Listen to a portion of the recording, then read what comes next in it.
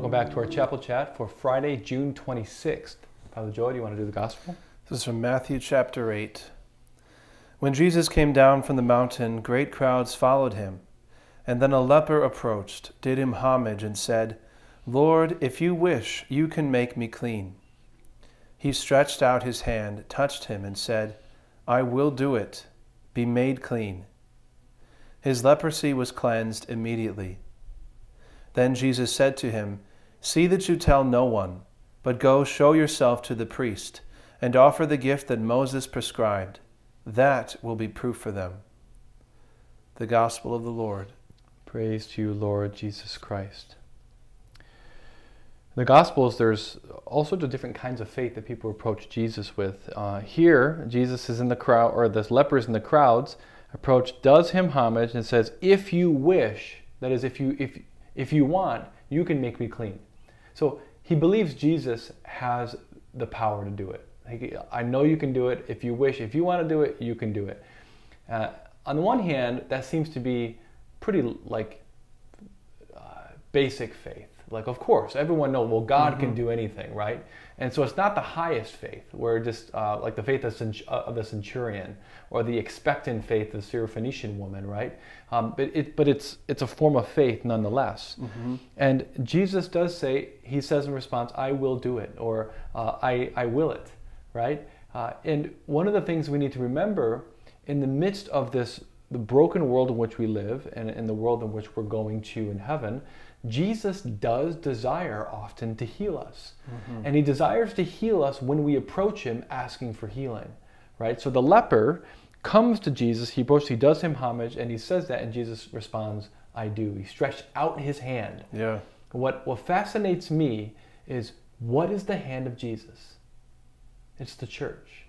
If the church refuses to stretch out her hand, the people that come to Jesus will never experience healing. Yeah. Right? Because I think that's a very interesting thing. He stretched out his hand and touched him and said, well, why does it say that? Why does he just say, he placed his hand on him and said, "I heal"? Like there's an intentional movement of Jesus, and we are Jesus. And if we're not intentionally moving toward people that are sick, maybe they won't experience the cleaning and healing power of Jesus. Yeah. I think it's interesting that it makes that a point of noting the physical contact, which would have been scandalous for the Jews, right? Because lepers were unclean. And if you were to touch a leper, you'd become unclean. And you could get leprosy, not to mention. But Jesus didn't pay any attention to any of that. He stretched out his hand, he touched him. And it reminds me of, I think something we're all realizing during this lockdown is the need for that human-to-human interaction. Nothing can replace it. Skype doesn't replace it. FaceTime doesn't replace it. We need that physical contact with each other because we're made to be communal people. And that's what's been so difficult about the lockdown, is a lot of that has been completely eliminated. And even in the church, right? We locked down for several months here, and people were not able to come here. But Jesus stretched out his hand, touched him, and said, "I will do it." And it's just such a beautiful scene, right? You can just imagine this. Jesus just finished the Sermon on the Mount. He's coming down from the mountain. Great crowds are following him. There's all this joy and this excitement, this expectation. And then maybe off to the side, there's this leper.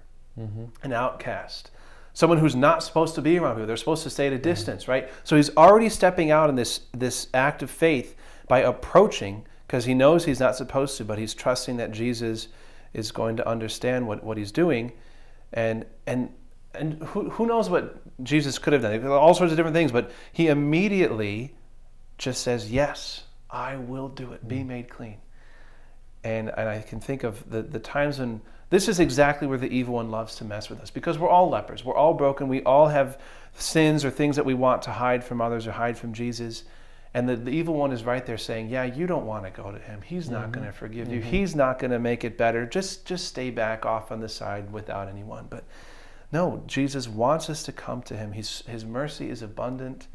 He already knows our hearts. He already knows the worst about us. He just wants us to come to him so that he can reach out and say, "Yes, be made clean." Yeah, and precisely in the place of our leprosy, right? I mean, the lepers would make other people unclean, but Jesus makes lepers clean. So as in the old law, the lepers would render everyone unclean, but Jesus is the one, when you touch him, he renders you clean, right? And that's the way that Jesus operates. And so, as you were saying, that the shame, I mean, how often does shame or a brokenness or a sickness or just the ugliness that we sometimes see in ourselves, like, man, why would I even consider doing that? Or what was that?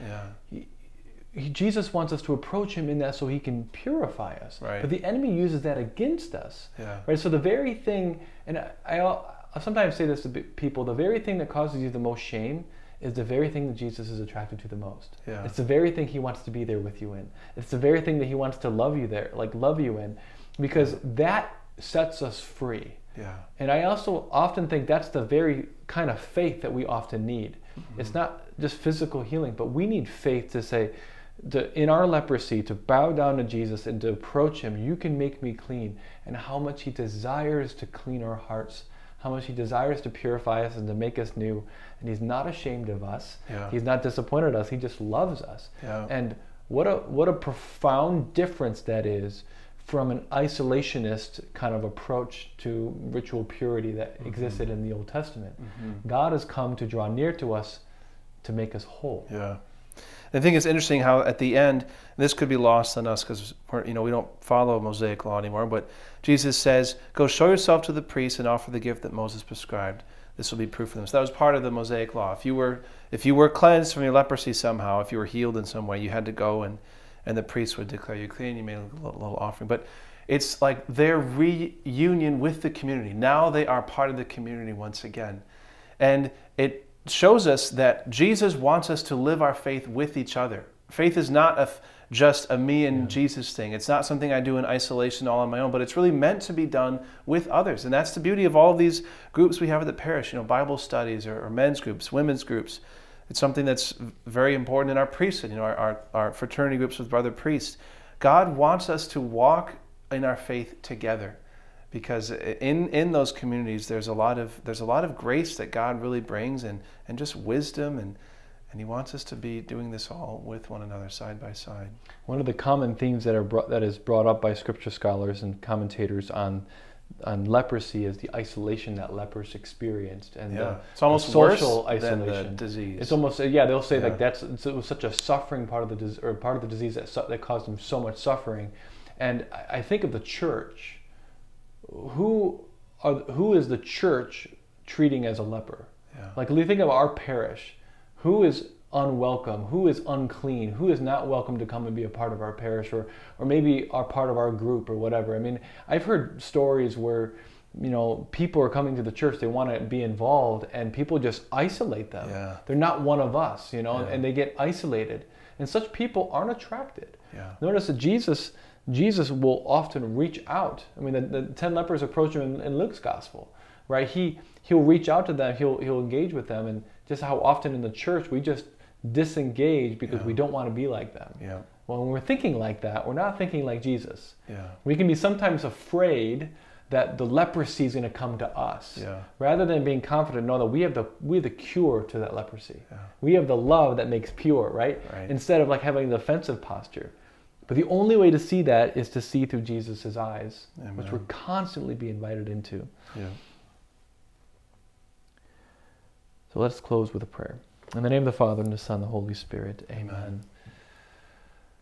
Father, we thank you for sending Jesus to cleanse us of our leprosy, to cleanse us of all the filth and the guilt and the sin that we have accrued in our hearts and our lives.